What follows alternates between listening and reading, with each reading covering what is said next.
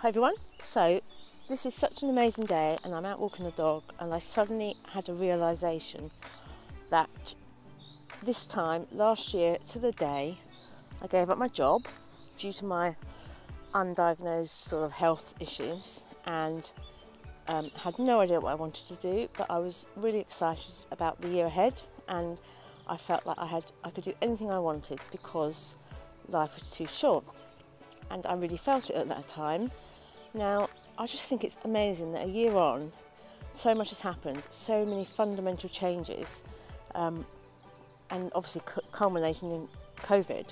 that I just feel we should all take a good hard look at our lives and make the changes that we feel are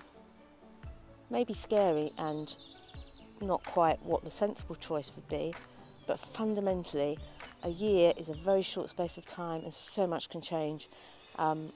And I just wanted to make sure everybody is in the best position to cope with the next year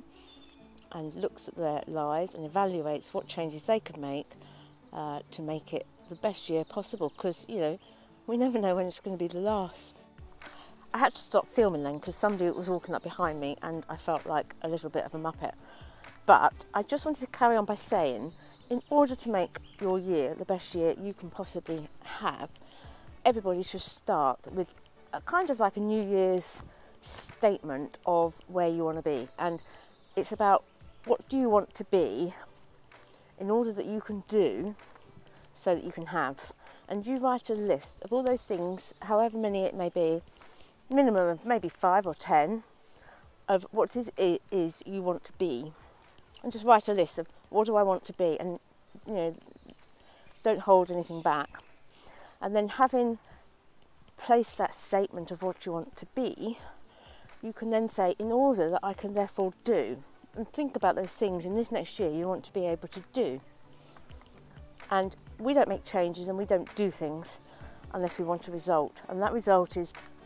in order that I can have. And if you write that list ultimately of what do you want to be in order that you can do so that you can have, and think about it in this next year, don't hold back, you can be and do and have anything. What would your list look like? Have you even considered thinking about planning a list like that? I never had, I do now. And you can update it regularly or you can not update it, but you should visit it regularly, and from that feel like you're actually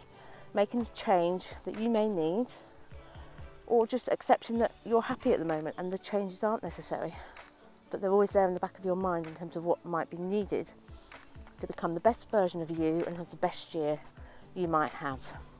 Anyway, that's my little lesson for today's lovely sunny day. Nothing to do with me, all to do with you. Over and out.